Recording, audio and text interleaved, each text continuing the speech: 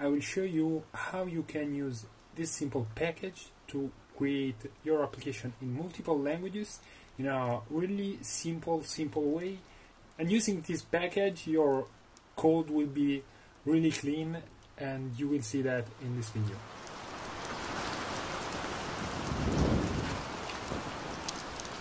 Here we are. This is my project. This is the initial project. What I did so far, I have deleted all the things that there are in the first project that you find with a regular expression, and you can find it in the previous video if you want, if you are interested. And right now what we want to do is we want to install some packages, and so far what I have is the default project. They have changed only some things. For example, I have deleted all other things, and I have inserted only a scaffold with a center and text. Okay, so the first thing that we want to do is to go into our pubspec.yaml, okay, and the packages that we need to install are these two packages, the E18N package, and you will find the version dependency here into the installing tab, and the build runner. So let's install them right now. Okay, so we have this one here and the build runner that we have to install right into the dependencies, not the dependencies. Okay, let's save.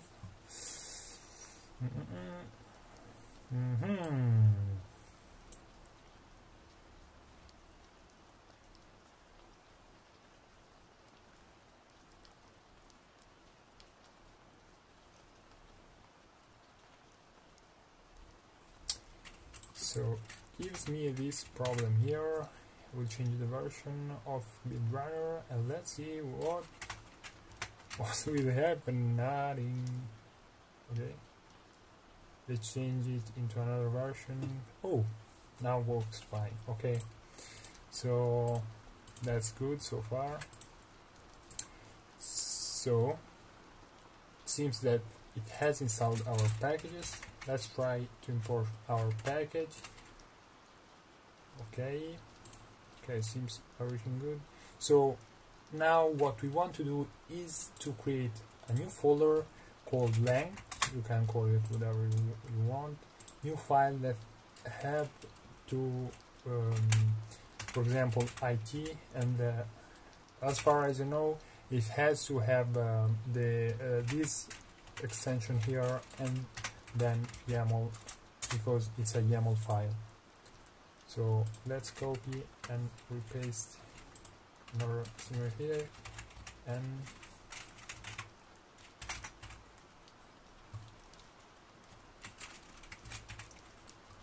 so I forgot a part here.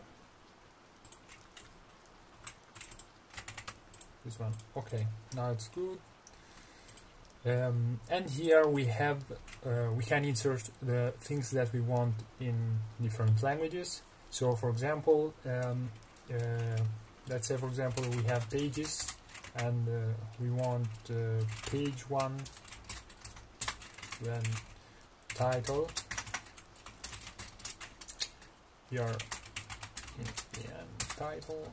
This is the structure of the YAML file.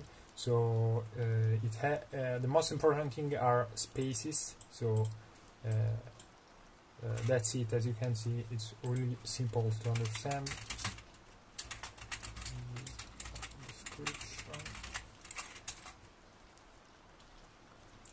Okay, and you can use even variables, for example.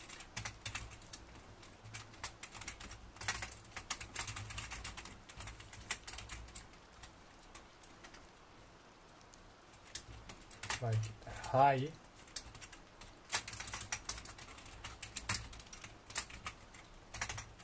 name. Okay, now let's copy that and paste it here. Let's change the text into Italian.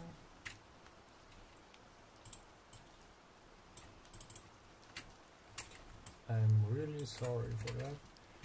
So let's use that and use translate selection. This is another it's an extension of VS Code, so if you're interested you will find it into extension. Italian, okay.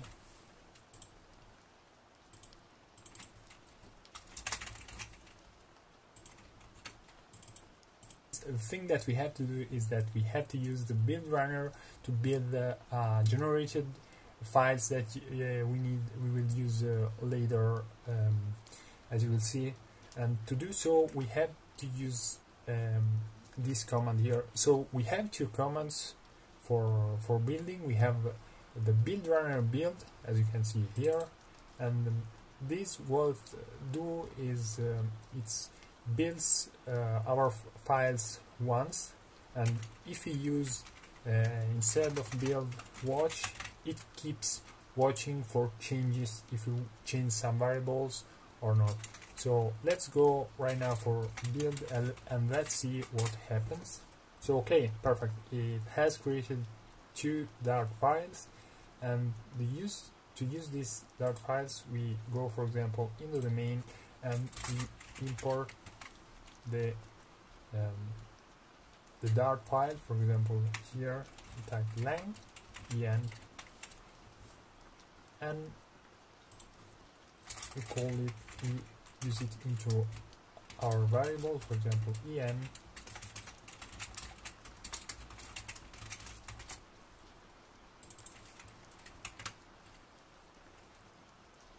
and let's use it into our variable en dot pages dot page one dot title. You see, as you can see, it shows us a title. Now let's add other things.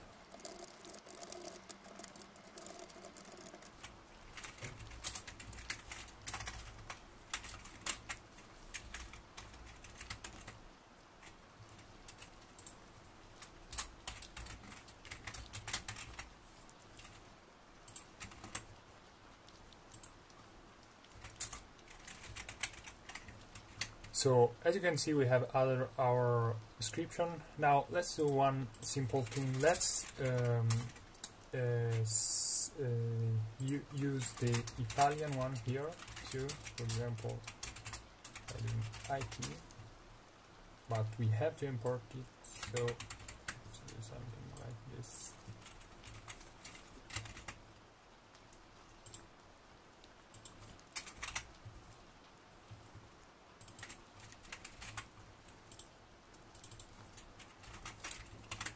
As you can see, if we try to change our variables, it prints the Italian language. And let's do the last thing, that is to use the hi IT pages page one hi. As you can see, we can call it and we can pass to it a string, for example Marco. As you can see, it prints out our string. So that's it for this video, and as you can see, it's really easy to use, it's super simple, and it's really clean. So, and remember that if you want to keep watching for changes, you have to use instead of build, you have to use watch. As you can see here, we have if I type, for example, titolo 1, it doesn't print anything, but if I use watch,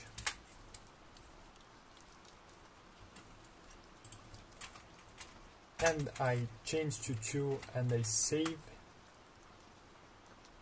then I restart, as you can see, it prints out 2. This package is super easy to use, and I'll put it into the description. Let me know in the comment section if you have ever used this package, if you have found it easy or not. So that's it for this video. See you the next time.